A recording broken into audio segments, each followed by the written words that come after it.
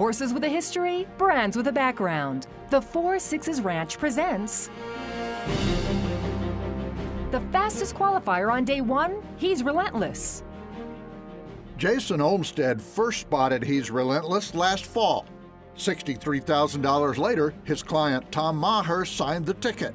When I went and got him and took him back and showed him this horse, it was a new deal, because he knows if I go get him out of his chair, I mean business. And he was as impressed with him as I was. After a near miss in the Heritage Place Futurity, Maher took in some partners for the All-American Assault. They're running.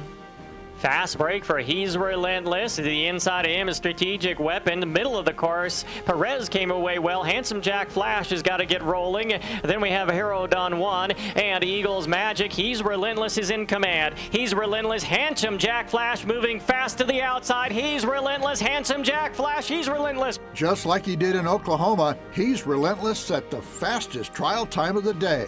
Regular rider Cody Smith guided the colt back to a happy Wind Circle celebration. Tom Maher was joined by new partners Johnny Cope and R.D. Hubbard, who has chased the All-American dream for decades. Tom's the greatest partner. I can tell you already, you can just see how great a partner he is. So we were so happy to be able to make the deal, because I couldn't tell you how many I've had, but as you know, I've run every position but first. Olmsted believes the son of 4-6's stallion One Famous Eagle has the credentials to change that and to provide him and wife Amber with a big career boost. He's good-minded, he's good-natured, he's athletic, and he's fast. I mean, where do you fly him? And he's sound. Plus, he's relentless.